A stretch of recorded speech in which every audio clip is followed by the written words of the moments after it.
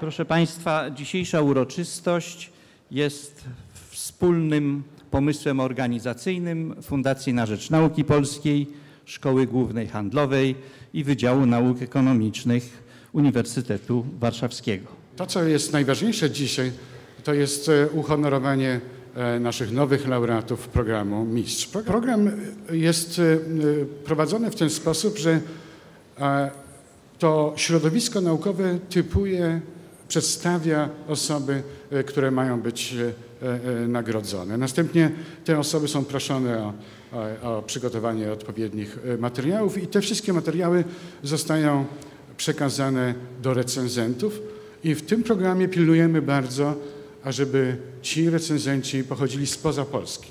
A teraz przystępujemy do przedstawienia naszych laureatów i wręczenia im dyplomów. Poproszę na scenę panią profesor Ewę Domańską, profesora Uniwersytetu Adama Mickiewicza.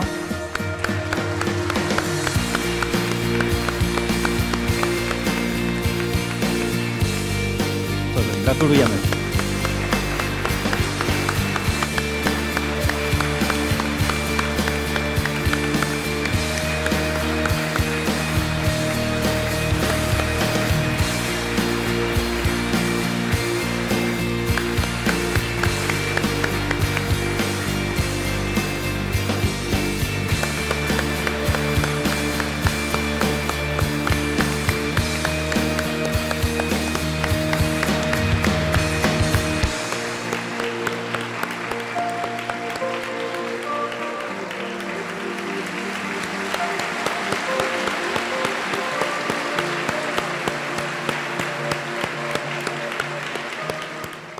Dear friends, honored guests, I am very happy that I have this opportunity to present you our visitor and say a couple of words.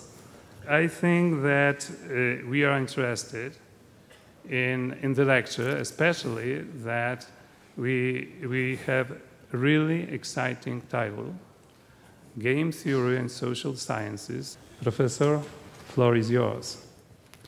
Thank you.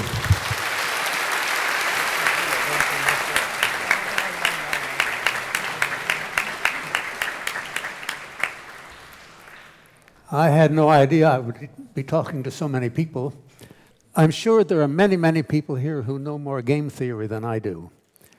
I don't consider myself a game theorist. I got an award that said I had enhanced our appreciation of conflict and cooperation through game theory analysis.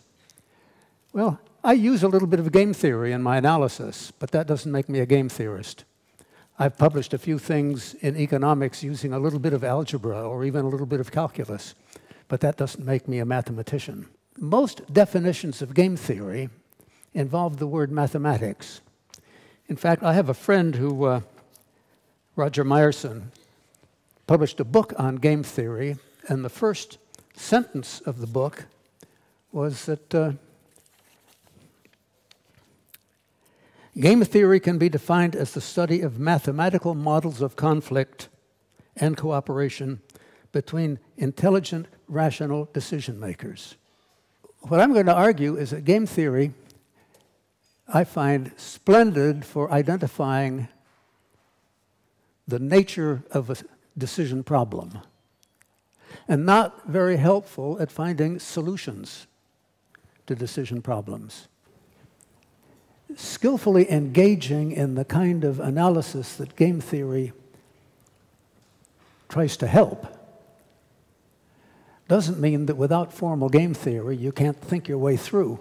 Sometimes game theory can arrive at conclusions that everybody else had missed. One thing I didn't explain was how game theory might have got such a reputation for all of that mathematics. If somebody wants to ask a question along those lines, I'll be happy to answer it, but I didn't think I should take up valuable time voluntarily. So I thank you very much, and